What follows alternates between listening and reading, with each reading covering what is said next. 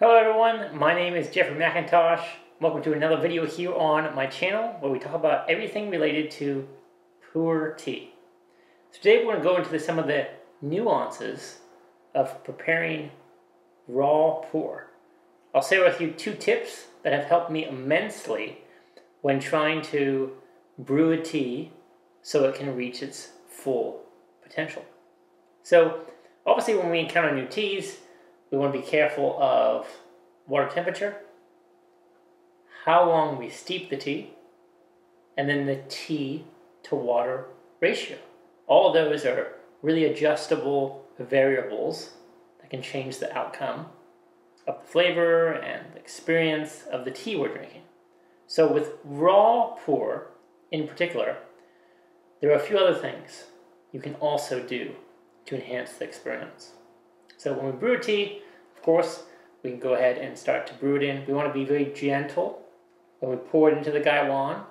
Also, you'll notice that I fulfill the gaiwan to its full, just to get a really nice tea to water ratio in there.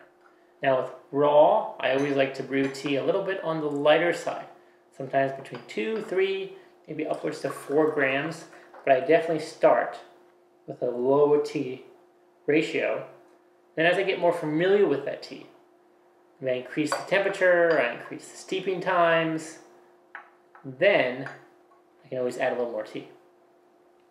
But what I just did there is extremely, extremely important. After the first infusion, the second, third, in fact, any infusion you finish with raw pour, it is very, very important to remove the lid from the gaiwan. And it seems like such a small thing.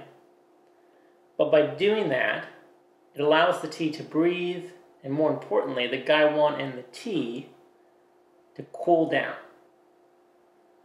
If we leave the lid on the gaiwan in between infusions, you might trap a little too much heat, and you might risk kind of overcooking the tea. You can kind of relate this to if you're cooking food, right? You don't want to burn the food. There's no way to recover that, right? If you burn it, burn it. It's going to be ruined for that period on, right? It's going to taste bad. You're not going to be able to fix it.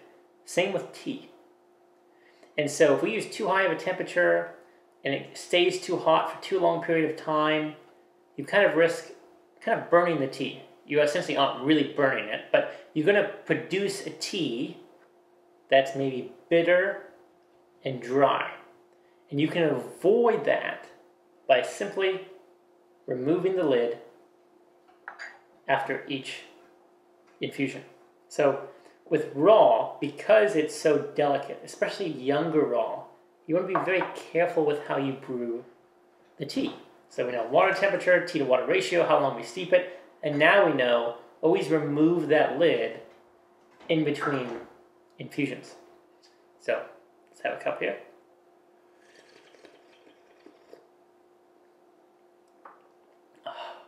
I mean, that's really what you're looking for in a young raw.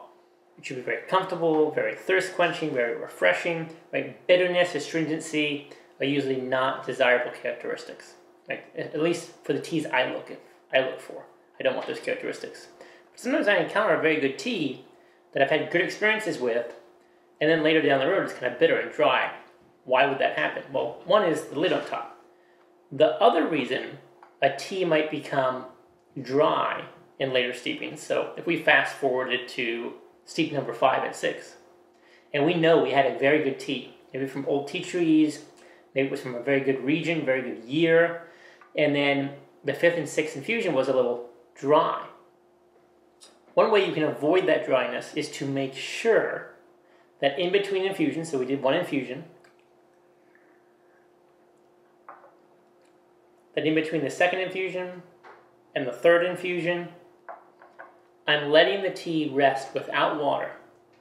Maybe up to a minute, maybe up to 2 minutes.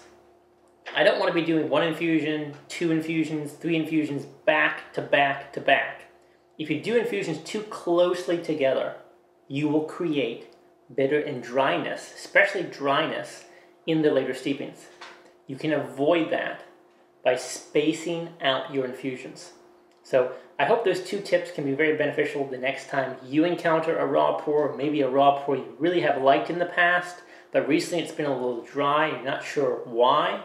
Remember to remove the gaiwan lid, and secondly, allow time in between infusion, at least a minute, if not more, where the tea is not infused with the water. So space out those infusions.